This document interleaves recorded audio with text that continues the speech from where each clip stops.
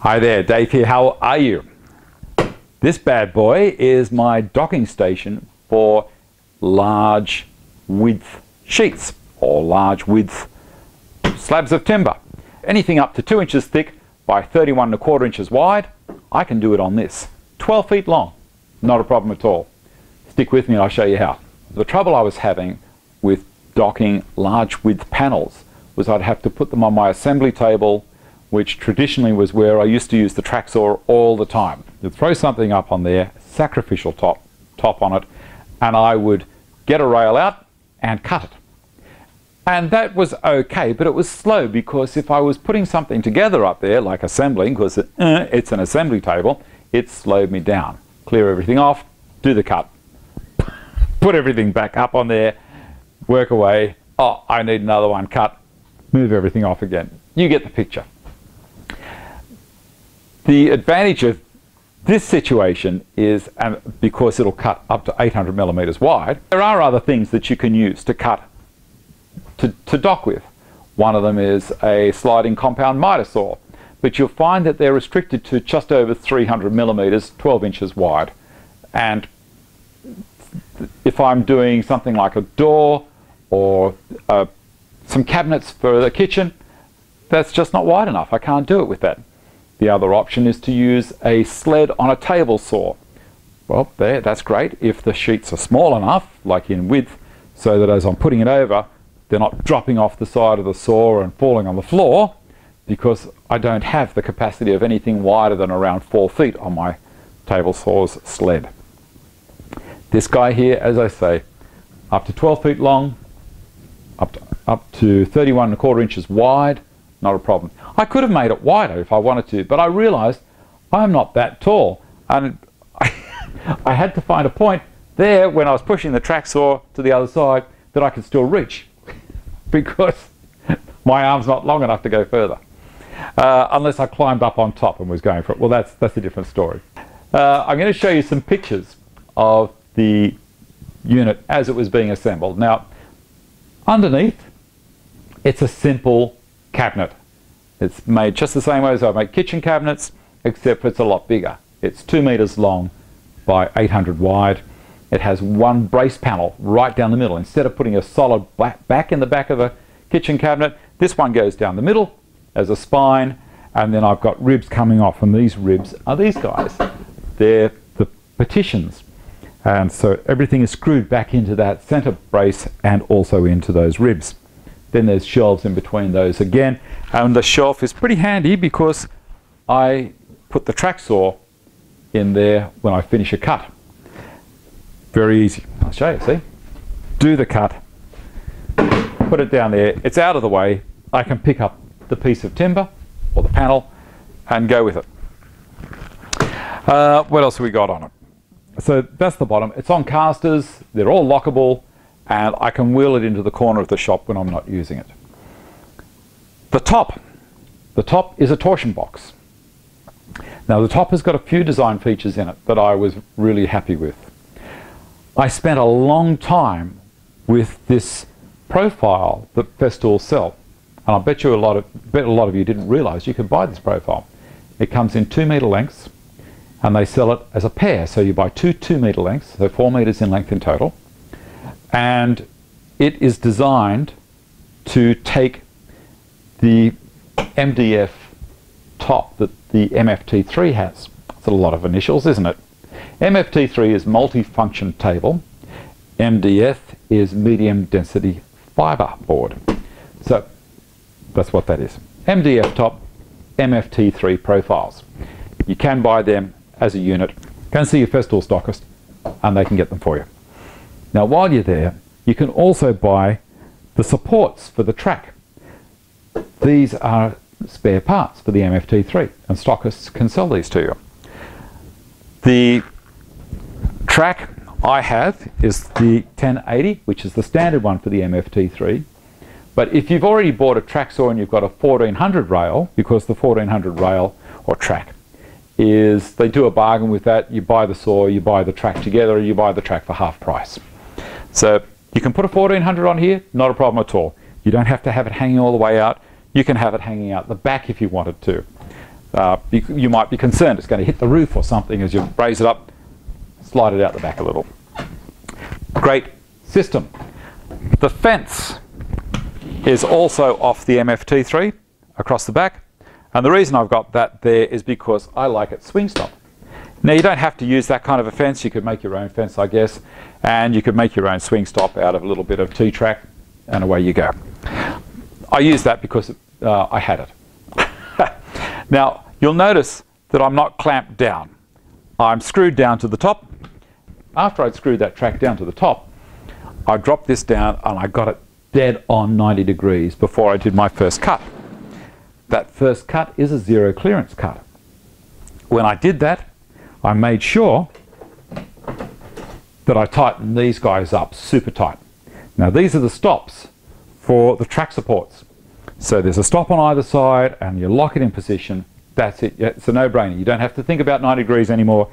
Slide this back to the stop, tighten up that support, and then it's just a matter, this is front and back of course, and it's just a matter of dropping this down, locking it onto the rail, pushing it down onto the thickness of the material you're going to cut, raise it up. Perfect. That is so easy. This is a great system. What do we got next? Now, as I was saying earlier, I spent a lot of time with this profile. I had it set up on my table saw, because it's a nice big bench, and my RF table, and I had all different thicknesses of timber because I was working out how I was going to mount this, what the best structure for here was going to be, because mft-3s are one slab of MDF, and they're a certain length. They're not monstrous. They're not, you know, the size of this. But you can get there by having 3 of them in a row, but it costs a few dollars, that's all. Set them all up on a bench, and then I was going through the different thicknesses of product on top. Now, if you want to use Festool's protractor with this system, you can. But you have to make sure that your top here is 19 millimeters above the support on the profile. You have to replicate what they've done with their MFT. So it's either 18 or 19, probably 3/4 inch. Now, why do we do that? Because there's clamps that hold the fence in position if you're not going to screw it down, and the protractor also, and they rely on pushing the clamp down hard, pushing the fence down hard onto the surface. Now, if the surface is down lower than the angle of that clamp, because the clamp just pivots basically, it says, all right, I'm pulling you down, it locks onto that little slot in the track at the back, pulls it down hard onto the surface here. If it's going to go past its center point, like past level, and going down, it's going to pull the fence back out of the way, and it's going to, so you won't be square anymore. It's going to end in tears. I use 16 mm, and I put a 3mm packer all the way around on top of the torsion box, and you can see pictures of that as well, I think. Then the torsion box itself has 1, 2, 3, 4, 5, 6 chambers, and that 6th chamber, this one here, is a dust port. There's a 4-inch port underneath, and that's locked in, and my large system hooks up to that and just pulls dust out from underneath. And I also have my overhead system that pulls it out of the top of the saw as it's cutting. So it's pretty good. There's hardly anything gets away from it. What else have we got? So I've got the pictures of the frame there. You can see it all screwed together. I've got pictures of the torsion box, and the thing with the torsion box is that it is 2 skins separated by a framework in between, the sandwich. And because they're separated, if you push load on the middle of a torsion box, it's trying to stretch the skin on the bottom.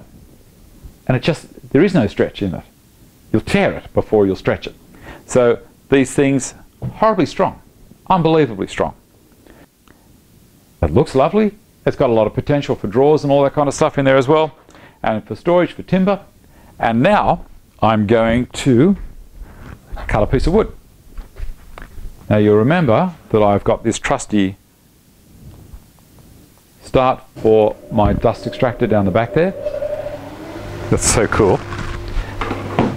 Here's a piece of melamine that's around about 450 wide, Remember, it can go up to 800 millimeters wide, not a problem at all, 12 feet long. See, if I was to have that much of an offcut on an mft-3, it will have fallen on the ground. You only have around about 5 or 6 inches off the edge of an mft-3 before it's starting to drop. Big design feature. So I'll slide that along just to show you that it does work. My dust extractor's not too noisy, is it? Now this guy is hooked up to the shop vac. Drop that down. Put that on there. Make sure the lead's on this little protector, which stops it catching on the end of the aluminium there. And let's give it a shot.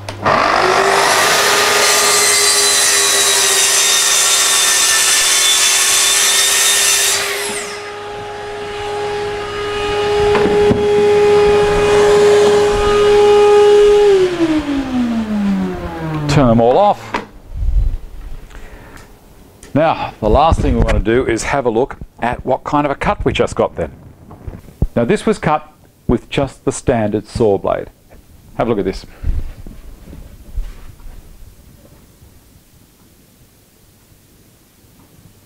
That's pretty cool. That's a lovely cut. And even the offcut. I'm even going to show you the offcut. And that's without the splinter guard set up on the offcut. That's still not a bad cut either. So there you go. That's my little system. It wheels around wherever I want it. It saves me mucking around with moving things all around the shop all the time and taking things off the table, putting them back. I'm not in a situation where it's getting a bit risky with the table saw's sled for large panels. I've actually got the width where with my drop saw, I can only cut around about 200 mil with mine. With a sliding combination saw, you're getting out to around a foot, 315 mil. Not going to cut it for what I just did then. Those things, yeah, sometimes you can cheat and tip them over and go the other side again and join up. I've done that before, join the cut up, but you never get as perfect a cut as I just got then. Tip from Dave, make yourself one of these babies and life will look up for you. See you later.